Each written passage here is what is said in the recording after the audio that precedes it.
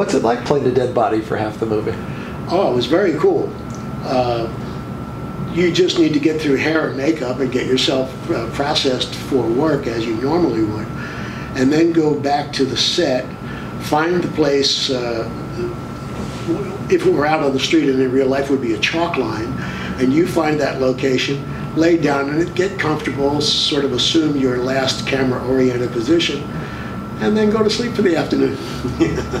Even when Madeline Kahn is kissing you in the... Well, that was... I wasn't supposed to be... Well, yes, I was. Yeah. That's right. I was deceased at that point. And she's moving my arms to make it look as though we're both engrossed in this activity, which I definitely was, even though she was moving my arms. You know, my arms can be independent vestiges in that situation. No problem.